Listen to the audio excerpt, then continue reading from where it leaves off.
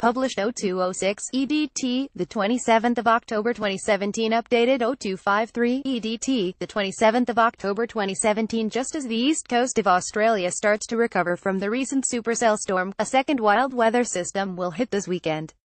But instead of the golf ball-sized hailstones and lashings of lightning that has already impacted, Sydney will face extreme heat of 30 degrees, and severe fire warnings will be in place for Adelaide. Temperatures more than 10 degrees above average are forecast for Adelaide, along with gusty winds and possible thunderstorms. Instead of golf ball-sized hailstones and lashings of lightning, Sydney pictured will face extreme heat of 30 degrees, and severe fire warnings will be in place for Adelaide. And although Melbourne enjoyed weather 8 degrees above average on Friday, showers are expected later tonight. On Friday, the Bureau of Meteorology predicted a low-pressure system would move across New South Wales this weekend, with isolated thunderstorms set to ease by Sunday, but they also admit that the warmer temperatures are not unusual for this time of year. However, the latest climate outlook suggests Sydney, Melbourne, Hobart, Adelaide and Darwin should all brace for above-average temperatures throughout November, December and January as summer takes off. A supercell storm battered the east coast with massive dumps of rain, but it's not over yet. Huge hailstones and lashings of lightning have hit New South Wales and Queensland, and more wild weather is on the way. The Bureau of Meteorology has issued severe thunderstorm warnings for Thursday night for New South Wales and Queensland, and cancelled a severe thunderstorm warning for Victoria. The experts warn severe thunderstorms are expected to produce large hailstones, damaging wind gusts and heavy rainfall that may lead to flash flooding. The Bureau of Meteorology said golf ball-sized hailstones hit Mount Maroon, near the border of Queensland and New South Wales, and Thursday there were reports that hailstones hit Mount Maroon, near the border of Queensland and New South Wales, while hailstones of up to 5 centimeters have lashed parts of New South Wales. The experts warned severe thunderstorms were expected to produce large hailstones, damaging wind gusts and heavy rainfall that may lead to flash flooding.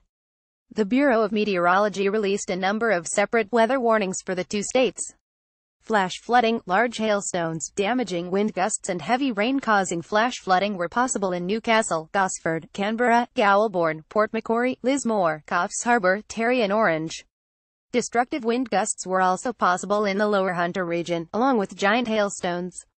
Damaging winds and large hailstones were also expected to impact on several parts of Queensland, including Ipswich, Toowoomba, Emerald and Blackwater on Thursday night. Wind gusts of up to 89 km per hour were recorded at Toowoomba before 5 p.m. on Thursday. Hail the size of 50-cent coins fell on Australia's east coast, with storms set to hit northern New South Wales and central Queensland. The wild storms have caused some flights to be delayed or cancelled at Canberra Airport. Severe thunderstorm warnings previously issued for Victoria have been cancelled. Australia's east coast was warned to brace for large hail and strong winds as thunderstorms pictured hit NSW in Queensland, potentially creating very dangerous supercells. The most powerful storm so far this season formed on Thursday morning in the ranges and moved to the coast in the afternoon, lashing the region from eastern Victoria to central Queensland with intense rain, Weather Zone meteorologist Graham Britton told Daily Mail Australia. On Tuesday, the Bureau of Meteorology said there was a good chance of a La Nina weather pattern, which could bring intense rain, storms and cyclones throughout the summer months. The chance of a La Nina forming in late 2017 has increased. Chances are now around 50%, twice the normal likelihood, the Bureau said. On Tuesday, BOM said there was a good chance of a La Nina weather pattern, which could bring intense rain, storms and cyclones throughout the summer months.